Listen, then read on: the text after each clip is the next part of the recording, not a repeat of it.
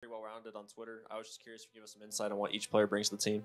I think everyone here contributes a lot to the team. Like KDS has his only style of dealing with life in general, and in game he's so aggressive and he doesn't give a lot of importance of like anything in life. Lagones is a huge support, one of the best in the world. When he's on a clutch, I have like extreme confidence that he will manage to win every clutch. Davey has the best aim I ever seen. Like he's so solid and he plays well like every game. And Naskin he can do a lot of things in roles specifically. He can play on a strong position. He can roam. He can play on side, and he's very flexible. So my team is very ready. Since SI on SI I create a lot of confidence on myself with all the media that I receive. So now I'm more confident. So when I think on some adaptation on the match, I have streaming confidence that it will make it. It will make it right. So I think that's the difference, is the confidence.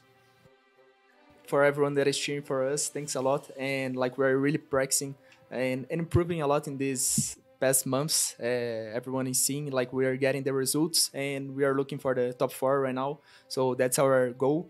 And thanks a lot for all the Brazilian people and all entire the world that are cheering for us. And bora. Então é isso.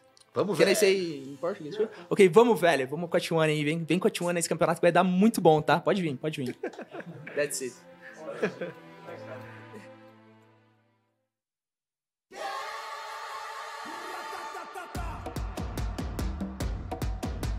We need to do some counter strats, of course, to play against some specific teams.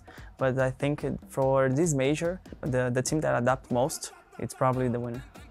I think the most important thing is like to keep changing your playstyle. If you don't, you kind of get predictable.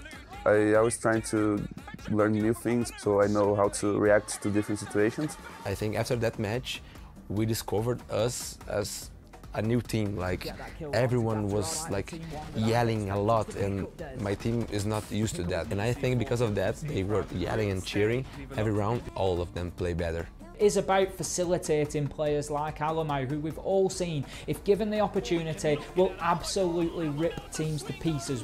Thinking they just got it down in time, Alamo and Ness can go huge! But it's about creating that nice, deep field of players and talent as well. KDS, a big entry, finds himself too. Lagones a third. There are really difficult teams on the tournament, but we are facing like each one at that time.